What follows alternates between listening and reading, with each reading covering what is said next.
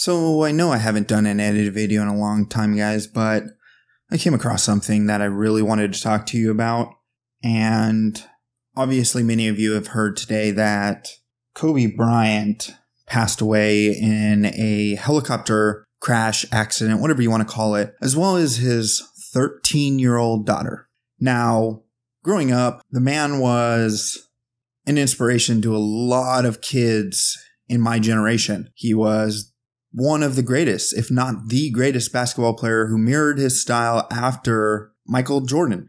And he took Michael Jordan's game and he made it his own. Now, within, about 3 hours of the news happening, maybe even less than that at this point, a woman on Twitter named Felicia Sonmez, who happens to be a writer for the Washington Post, decided to put out a tweet commenting on Kobe Bryant and bringing up Kobe Bryant's disturbing rape case, the DNA evidence, the accuser's story, and the half confession. Now, this story isn't from yesterday. This story isn't from the last month. This story is from more than 3 years ago. So on the day that the man passes away, his daughter dies, and, well, people around the country are really heartbroken, myself included, because, man, watching him play, the kind of inspiration he was to lots of kids in my generation, it's heart-wrenching. And to have someone who is so extremely insensitive like this go ahead and within minutes, probably 30 minutes to an hour of the news coming out that he had passed away in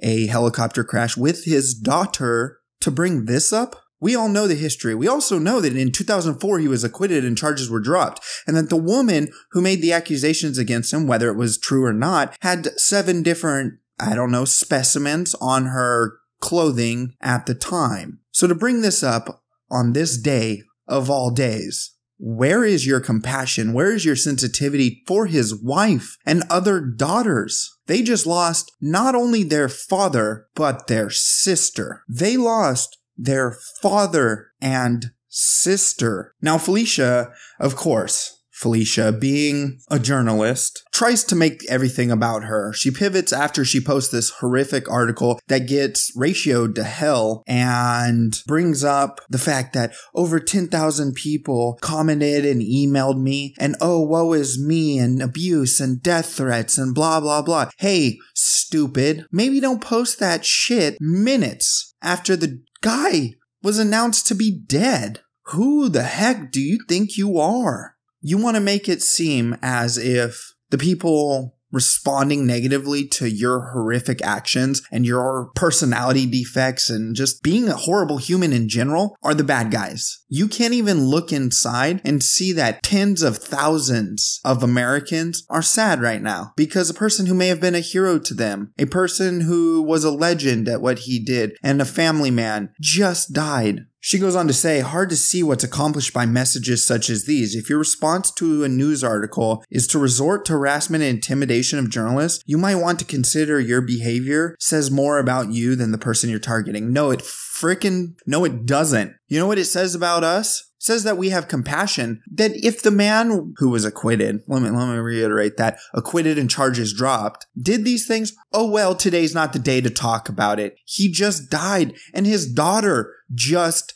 died in a fiery plane helicopter, my apologies, crash, and you're over here mad because you got some hate mail? Looking through this and looking at this picture, guys, you can see no one's harassing her. They're just calling her human garbage and telling her she's a horrible human being, she should take it down, etc. Hey, Felicia, I have an idea. Grow a soul. It's not the right time or place to post that kind of stuff. You deserve all of the anger you're receiving. If this was one of your icons of journalism or the left or whatever your view of a hero is, you would lose your mind if someone did the same to them. I bet you didn't take into consideration the fact that the man left behind a family, that people that mattered in the guy's life now are having to deal with this, and you want to spread this old shit from 2002, 2003 that has been dropped. We all know the story. We also all know what happened. So setting all that aside,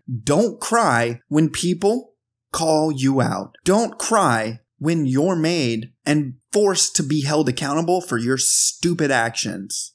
I'm sorry, but you are human garbage, and you are why the Washington Post should be scrutinized and looked at heavily because they hire idiots like you. Anyways, guys, thanks for watching. Just wanted to share my thoughts on that. As usual, Monday, Wednesday live show, and I will see you guys soon. And anyone who's a Kobe fan or a compassionate human in general, I respect you. Even if you don't like the guy, let the guy have a day of peace after his life has just came to a close. Don't be like this person, no matter what your political beliefs are, no matter what the stances are. Just understand that we're all fucking humans. Thanks again, guys.